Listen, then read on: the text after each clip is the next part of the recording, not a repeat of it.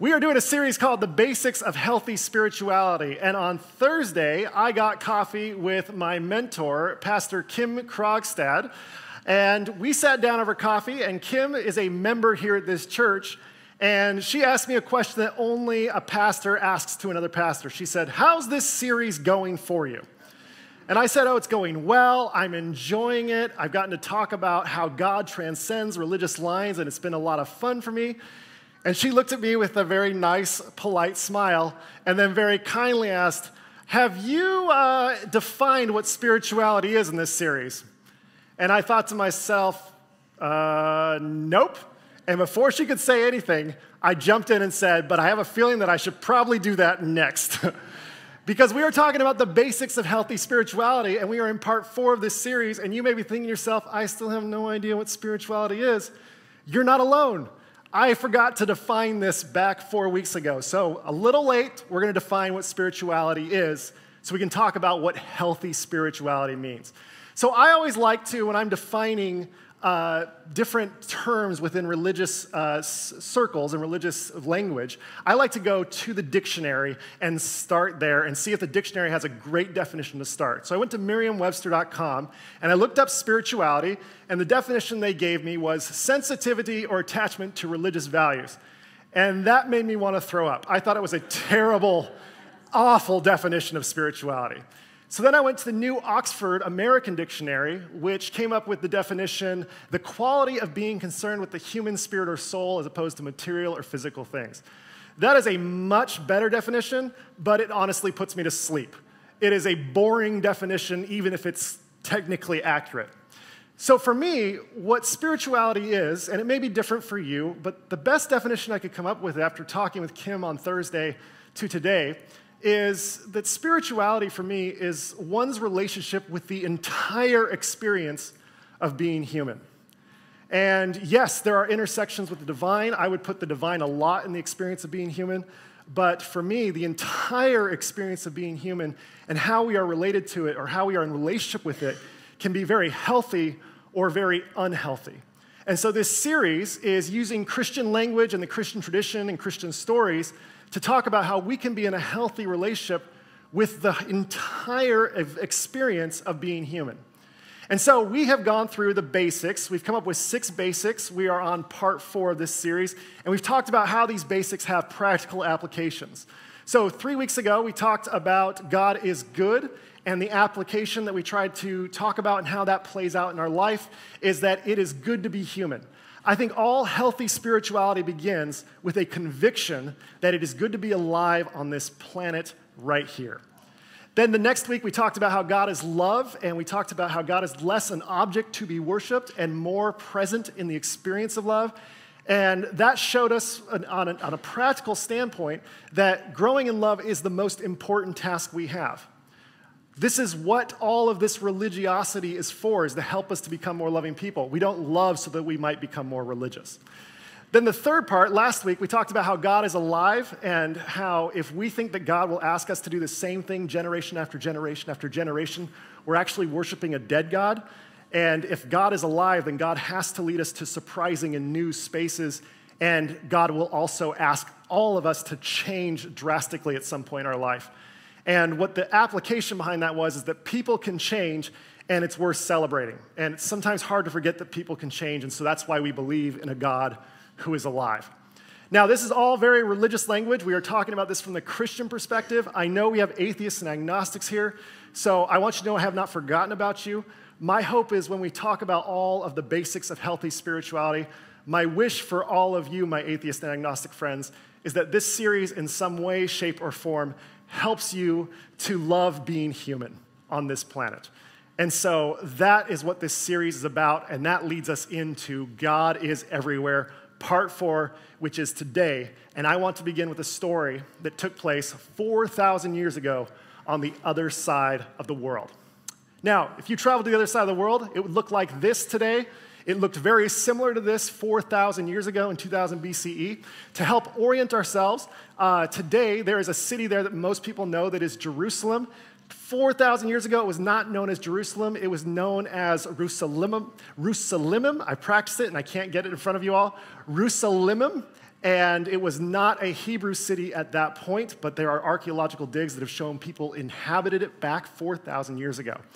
That's not where our story unfolds. Our story unfolds to the south in a place called Bir Lahai Roi. Let me hear you say Bir Lahai Roi. Yes, Bir means the well, and Lahai Roi means of the living one who sees me. It's a very beautiful name. And there's a well there, and this is where the story unfolds. Now, this story unfolds with two main characters. They are Isaac and Rebekah. Isaac is the son of Abraham, and this story begins shortly after Abraham's death. Now, Isaac and Sarah are struggling with infertility, so they pray to God to have a baby. They pray, and finally God answers their prayer and allows Rebekah to become pregnant. And as Rebekah grows in pregnancy, eventually time comes for deliver, and wouldn't you know it, back then they were very surprised to find that she was not pregnant with just one baby, but two babies. She had twins named Jacob and Esau. And these two grew up in this area of the world 4,000 years ago, only knowing each other's company and knowing that life with the other brother was just part of how they experienced this whole earth. Well, this went by for several decades to the point where Jacob and Esau became young men. And as they became young men, it became very apparent to their parents that they were both very good at different things. Esau was a warrior. He loved to hunt. He loved to be outdoors. Jacob loved to be inside. Jacob loved to do things around the house. And Jacob was dearly beloved by his mother, while Esau was dearly beloved by his father. And there's one day, while Esau was out hunting, Jacob was home making a lentil stew. And he was there making the stew when Esau returned from the hunt absolutely famished. Now, I don't know if Esau was being sarcastic or dramatic, but Esau said to Jacob, "I need food or I'm going to die." So, I have said something similar like that in my life. I didn't actually mean it. I'm not sure if Esau meant it, but those are the words that are in the book of Genesis. Now, it's here that Jacob stirs the pot, both metaphorically and literally. Because he does not say, "Here, my brother who is about to die, let me give you some stew." Instead, Jacob acts like he owns like a Major League Baseball team, and instead of just saying, "Here's a soda," he charges him $9 for a soda that only cost him 17 cents, right? He says, "Esau, if you want some of my stew, I want your birthright," which was the most valuable possession Esau had, being the oldest son. He was entitled to take over the family business, the family property, the family possessions, and Jacob, eventually, when his father passed away, would have to either live with his brother as kind of his employee or servant, or Jacob would have to move away.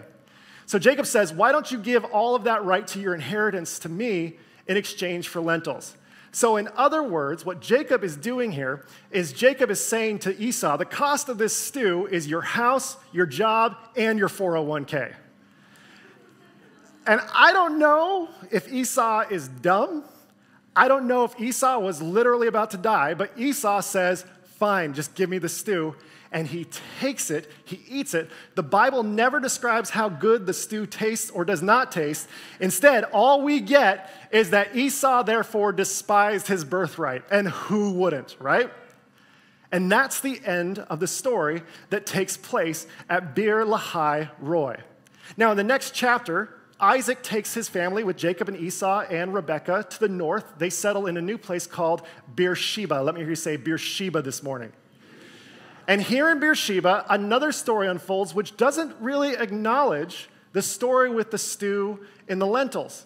But this story takes place at the end of Isaac, the father's life.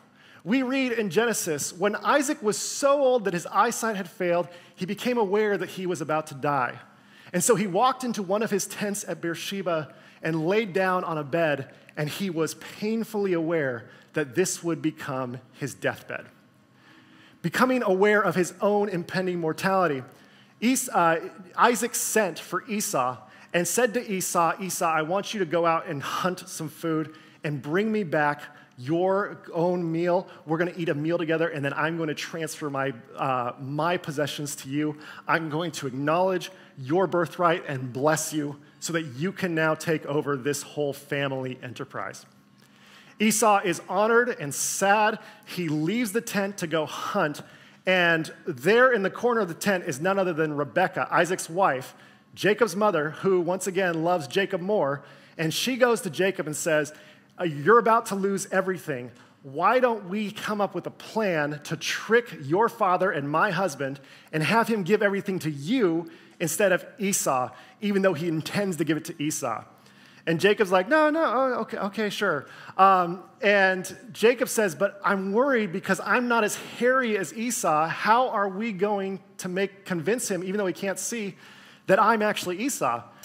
And it's here that Rebekah comes up with a plan where she says, we have 2 goats out back. Why don't you kill the goats, bring it to me, I'll make a meal, and then I'll also take the skins of the goats, and I will make it clothing for you so that when Esau touches you, it'll be hairy like a goat, and he'll be like, oh, this feels like Esau. Now, time out real quick. I don't know, I've never made clothes from goat skin, in case you're wondering. I feel like there has to be a drying process at some point. Am I the only one that feels this? I feel like you can't just kill a goat and then wear it and have everything be fine, but that's not in the Bible, so we're going to ignore it for right now, but I just have to acknowledge it. Okay, time back in. So, Jacob goes and kills the goats. Rebekah, in one fell swoop, makes clothes and food out of it, and then sends Jacob into Isaac's tent where he's on his deathbed and says, it's time. Jacob walks in and says, Father. And immediately, Isaac is skeptical because he recognizes the voice of Jacob. Isaac says to Jacob, which of my sons are you? And the son responds by saying, I am Esau, your firstborn, which may I remind you, it's Jacob saying that, who, in case you forgot, is not Esau, right? And so Isaac is confused, and he keeps going. He says, how did you find the food so quickly? How did you come back from the hunt so quickly, my child? And Jacob doesn't say, well, I just killed the goats in the back, because why waste time? Jacob instead says, well, it was Yahweh God who provided an offering for me and allowed me to return so quickly from the hunt. To which I picture God watching this scene unfold up in heaven and thinking, don't you dare drag me into this. And it's here that Isaac keeps asking questions. Let me touch you because I need to be able to tell if you really are Esau. And so Jacob steps forward wearing goat skin, and Isaac feels him, and he says, the voice is Jacob's, but the hands are Esau's. And the text just reads, and Isaac was confused. He's been confused this whole time. He's been skeptical this whole time, and he's not really sure what to believe. And there's this pause that happens in this part of the story, and it's here that Isaac says one of the most vulnerable questions in all of Scripture. And as I read it, it pulls on my heartstrings because it's such a vulnerable question. He says into the darkness because he's blind, he says, are you really Esau? And Jacob says, I am. And it's here that Isaac decides that he's going to be resigned to this no matter what it is. And he says, come then closer, Esau, and kiss me. And so Jacob approaches his father and kisses him on the cheek. And Isaac then smelled Esau's scent on the clothes, and he gave Jacob his blessing. And Jacob quickly got out of the tent. Shortly thereafter, Esau returns and walks into the tent, and Isaac is once again confused and says, I've already blessed your brother. He must have tricked me. And Esau became filled with rage. The text tells us that Esau hated Jacob because of the blessing Isaac had given him. And he goes on to think to himself, it won't be long before we will be mourning Isaac, a.k.a. my dad will die. After that, then I will kill Jacob, which is a very considerate way to commit murder. It's just really thoughtful to think about your dad in that moment. But Esau starts acting like he's going to murder Jacob, and Rebekah notices, so she goes to Jacob and says, you got to get out of here because Esau is going to murder you. I think the best thing you can do is get far away from here. I want you to go to the place of my ancestors and my family, to the place called Haran. And you may be wondering where Haran is. Well, Haran is to the north, but it's nowhere on this map. Haran is all the way up here in modern-day Assyria, and Haran is about 450 miles away from Beersheba, which is the equivalent of a drive to San Francisco from here. And so Rebekah says, you need to get really far away, and you got to go to Haran. And so Jacob, after talking with his father briefly, runs away and heads north on a 450-mile journey to Haran. And on the first night, he has run as far away from home as he possibly can in one day, and he kind of collapses, and he falls down, and he starts to think about what he's done before he drifts off to sleep. And as he sleeps, he receives a vision from God in which he sees a ladder extending from his place here on earth all the way up to heaven. And there are angels going up and angels going down this entire ladder, and it is an awe-inspiring and bewildering sight to behold. And then as Jacob is taking all of this in his dream, God begins to speak to Jacob with these words, I am Yahweh, the God of Sarah and Abraham, and the God of Rebekah and Isaac. Your descendants will be like the specks of dust on the ground. You will spread to the east and to the west, to the north, to the south, and all the tribes of the earth will bless themselves by you and your descendants. Know that I am with you. I will keep you safe wherever you go and bring you back to this land. I will not desert you before I have done all that I have promised you. And Jacob becomes so excited that he all of a sudden jolts awake and he sees all the stars that he fell asleep underneath. And while there have been people who have spent all kinds of time and hours dedicated to try and figure out what the ladder means and what the symbolism all means, it's all a waste compared to what Jacob says next. Jacob says, truly, Yahweh is in this place, and I never knew it. In other words, Jacob, who is a biblical figure, is shocked to find God in the wilderness. Because Jacob has only known living in Beersheba and the place before where his family settled. He's only known living with his family, and he's heard about how they worship the God of Isaac and Abraham. He's heard about how God is everywhere, but he's only lived in one place, only with his family, and he's kind of adapted to that place and thought, okay, well, God is everywhere here. And so Jacob heads out, runs away from family for the first time, and he's leaving his family, his possessions behind, and he also assumes that he is leaving God behind. And so here he is, the furthest away he's ever been from home. He has this vision, and he wakes up, he says, who knew? God's here too? I didn't think God would be this far away from my dad Isaac. Now it's here that we have to ask a very important question. Did God follow Jacob from Beersheba into the wilderness? Or was God already in the wilderness when Jacob wandered into it? Of course, God was already in the wilderness when Jacob wandered into it, right? Because God does not just live over one family. And while I believe that Jacob knew that God lived everywhere, he had never experienced firsthand until he set out, ran away from home, and as far as he could be away from home, he woke up and said, God's here too? Who knew? Now, it's here we have to laugh a little bit, right? Because Jacob is on a journey to Haran, which is about 450 miles to the north. This is day one of his journey. And he thinks he's basically at the edge of the earth, but really he's made it to here, where the white star is. It's about 40 miles away from Beersheba, which would eventually become Bethel. And it's like, imagine that Jacob lived here in Redlands his whole life. And we talked to Jacob and we knew who he was. And Jacob said he believed that God was everywhere, but he never left Redlands. And so one day, Jacob leaves when he's 20 years old.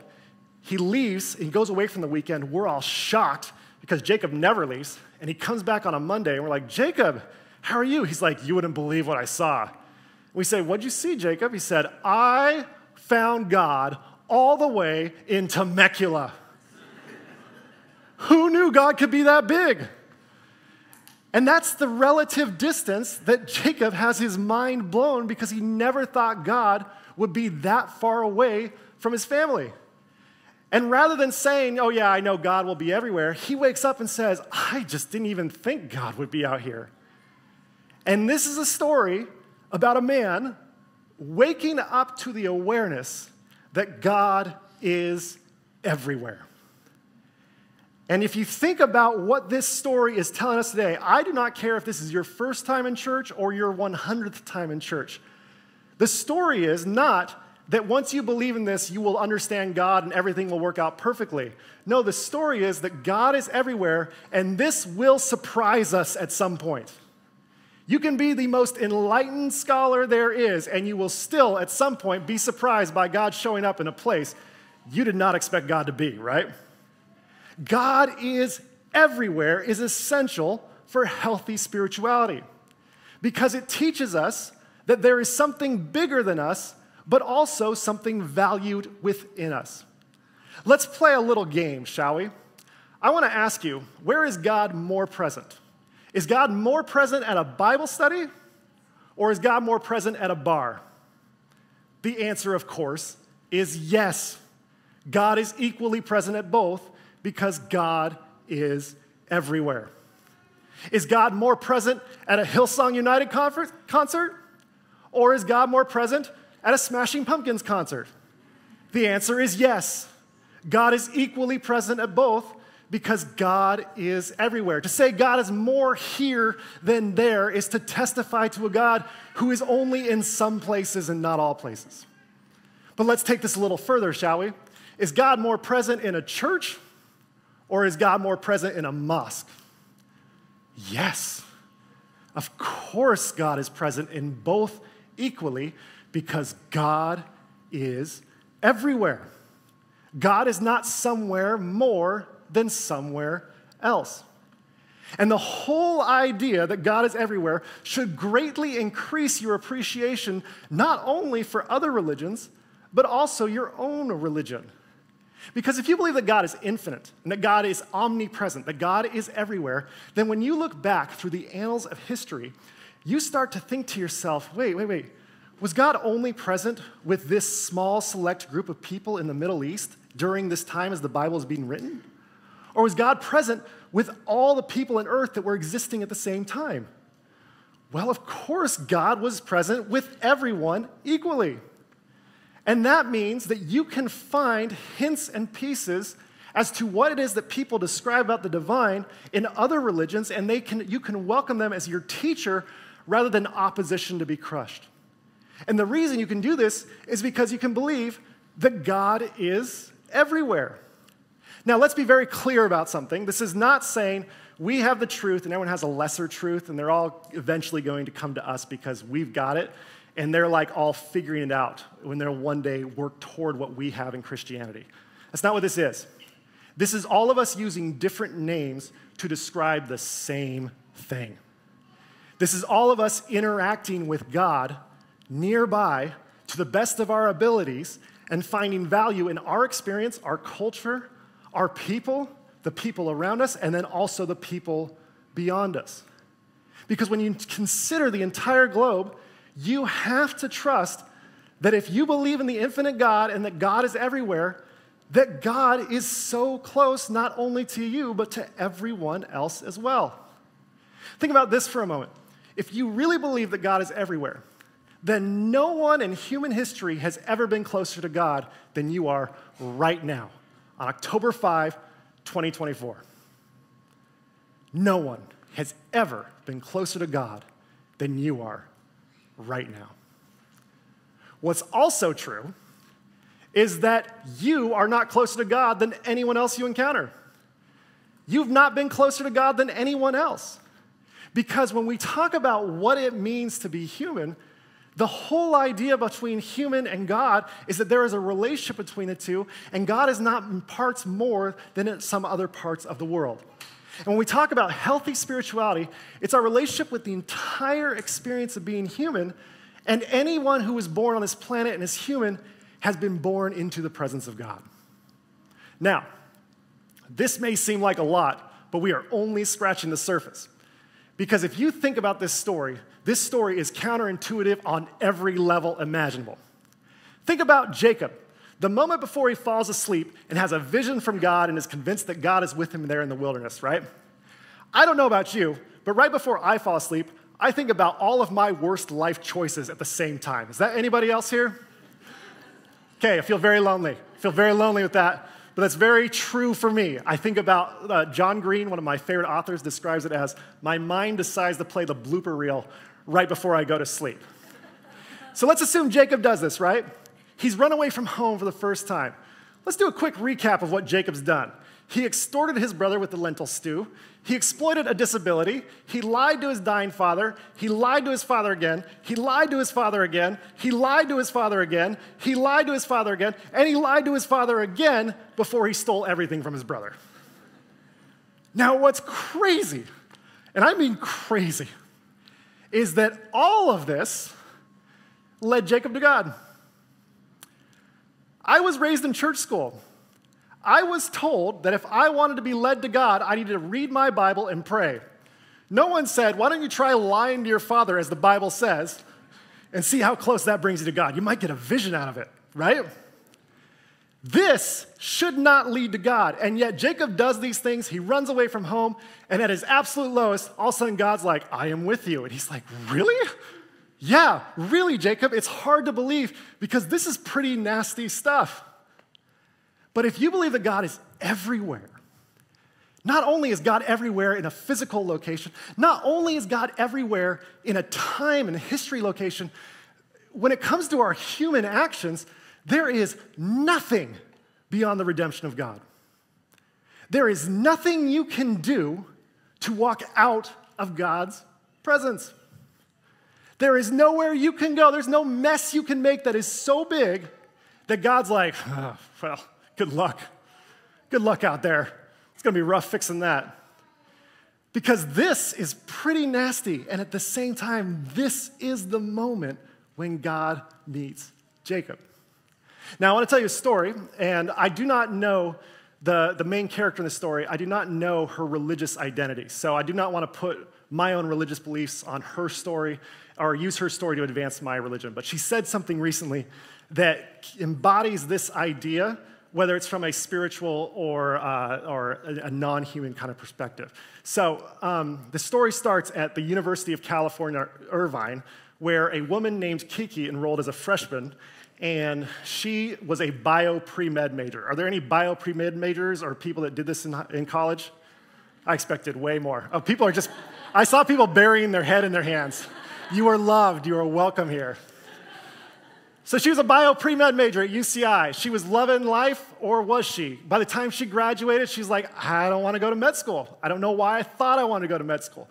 If you're in med school, you're welcome here. You're on the right path. Don't worry. So anyways, she decided to pursue her other passion, which was music. And Kiki joined a band with her friends from UCI. It was a band called Nylon Pink. She was the lead guitarist in this band. And they toured all around. If you've never toured with a band, I've heard it's a very hard life because people kind of hate you when you show up on stage and they take out their aggressions on you. But if you love the music, you can keep going through it. But they didn't really gain notoriety, and they weren't well known. But she loved the music so much that she kept going on tour after tour. She kept playing to small crowds, some bigger crowds, small crowds. It was never a linear journey for her. Eventually, she found some success as a travel blogger, and she started doing this travel blog, teaching people how to travel economically and efficiently and effectively. And it started getting about 100,000 views per month. And while she liked the travel blog, it was never her main passion, which was music. So she joined another band, and they toured around. And while it was good, it wasn't anything that somebody would stop and be like, wow, that's a show-stopping, like, live event. I think they put on really good shows, but it was just never like a massive sea of people. And so as Kiki continued to grow up, she'd been doing this for about 15 years, it was time for her to say, like, I think I want to settle down and start a family. So her and her partner got pregnant. And as she looked back at this time, this picture was taken in 2023, so just last year. As she looked back in 2024, she remembers it this way. She says, I thought my touring days were over since I have a little kiddo now. The kid was born in 2023. I sort of gave up hope on any future tours, though my dream was always to play to a sea of people in the audience. So she has this baby. She's accepted that she's a mom now. Parents, we all know that's a kind of social death that we all accept, and it's the best thing ever. Don't worry, but it's part of what life is, right? So she never had much aspiration beyond that, and she never thought, like, okay, what's going to happen afterwards? But then, one of my favorite bands ever, the Smashing Pumpkins, who were really big in the 90s, and still can put on a great show, in my opinion, announced they were going to go on a world tour, but one of their guitarists left. So they held an open audition for anyone who wanted to join the Smashing Pumpkins. And they said, if you have an interest in joining our band, just send us a video of you playing, and we'll consider you to join our band. They got over 10,000 applicants. And they went through all kinds of videos. I've read interviews with Billy Corgan and James Iha about this. They went through all kinds of videos and just poured over these different things. They eventually got to Zoom interviews. After Zoom interviews, they started inviting people to come out and play with them and jam with them. And one of the people who caught their eye was Kiki Wong. They invited her to come out. They played together, and the day after, Billy Corgan, the lead singer, called Kiki Wong and said, we'd like to invite you to join the Smashing Pumpkins. And that was in March of 2024. In June of 2024, she went on a world tour with the Smashing Pumpkins. You can see her all the way there on your left side. And I've seen the live videos. I didn't get to see them when they were here in LA, but she shreds and brings a dynamic energy to this band that I've been listening to for 30 years now, which is kind of hard to say out loud. But one thing that really touched Kiki was the fact that she got to play SoFi Stadium in LA with the Smashing Pumpkins, and this was her home show. And she took a picture with her partner and their son backstage before she's about to go on stage with the Smashing Pumpkins. And just this week, on Wednesday, she looked back at this because this was a break in the tour, and she looked back on this journey that she had no idea she would be on in 2023, right? And the words she chose were quite profound. She said, I'm used to working exponentially hard for a handful of successes and a majority of failures, but try-agains or do-overs. I'm used to goals just being right outside of reach and making more sacrifices than reaping the fruits of my labor. Because I've been rejected so much, I no longer fear it. I now have a second chance at pursuing my dreams. Because I've been rejected so much, I no longer fear it. And when I think about this story, in my opinion, talks about that definition of spirituality. And when I think about Kiki's story and how all the things that she went through and all those tour stops and all the times it didn't work out and the crowd was smaller than she expected, what I hear her telling everyone is, you can love being human even with all of its rejections. Because part of being human is getting rejected. And when we consider what spirituality is, it's the entire experience of being human and not just the convenient parts. And so, how is it that you find love for this experience with the really hard and difficult things that you and I face? Now, shifting back to our religious story, where we can use the religious language easily, this is a story about somebody who's really made a mess of things and somehow found God in the midst of it. Now, this is not saying something like, well, everything happens for a reason. That's a little too easy to say that, right? Instead, this is, I made a mess of things, and before I even tried to make things right, I became aware that God was still with me and still present in my life. I was aware that this is a mess, and yet I am still loved by my Creator, and that my Creator has not forgotten me. And decades after this vision occurs, Jacob does finally go back to Beersheba. He goes back. He doesn't know what's going to happen. He doesn't know how Esau is going to react to him. He just travels back and says, I hope he's not mad anymore. And there's this scene in Scripture where Esau and Jacob meet one another in the middle of a field, and Jacob bows down low, and Esau rushes to embrace him as a brother. And what I love about this story is this is a story about Esau's forgiveness. And Esau forgives someone who, in my opinion, doesn't deserve it. And even though Jacob is the main character of the story, he's also the villain of the story. He's the one who causes all of this suffering, all of this heartache. Esau's the one who has to pay the price. And yet Esau, off camera, not in Scripture, in his own story, finds a way to forgive Jacob, even though Jacob has made his own life a mess.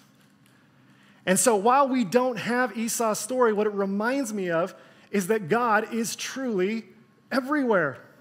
Even in the stories of Scripture we don't have. Have you ever been wronged by someone?